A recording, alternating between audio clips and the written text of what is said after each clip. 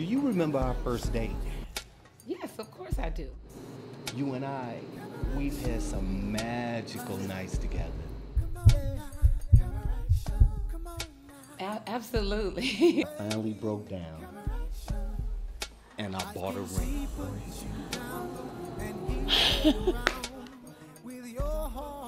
I'm getting married.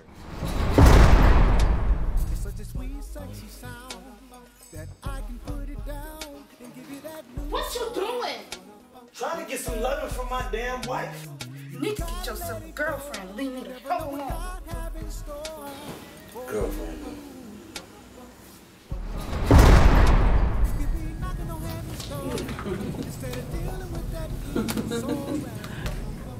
I'm so tired of this place. But when I get out of here, I promise, I ain't never coming back. I can't do this no more.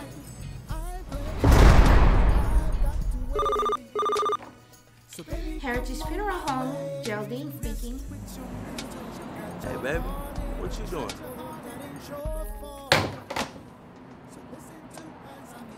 Always calling me on my damn job.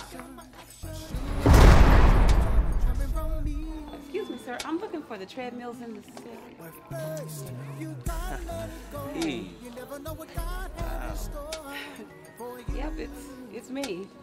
I'm looking for a treadmill. This one here that you guys have on sale. The treadmill's on the back. Can I take you to go see him? Yeah. Let's do that.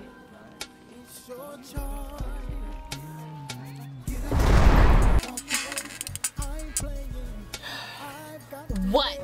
I'm gonna be a little late getting home tonight. What's going on? Got a chance to make some extra change.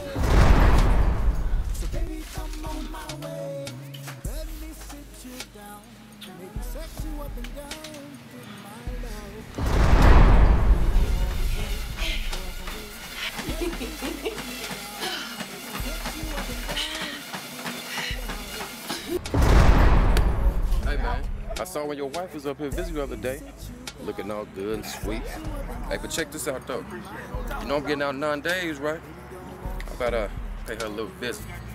You know, get that thing all wet and wild for you. Till you get out, then I'll give it back. You dig that? That's cool with you?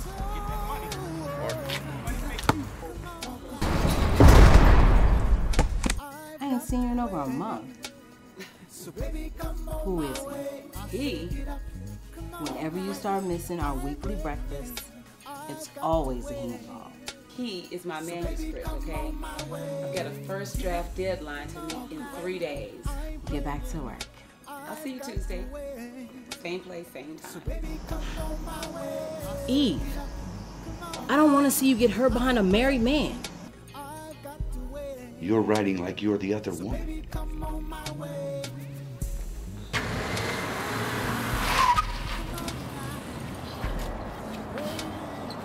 I'm out here in public with this trick. And you think you gonna leave me? No.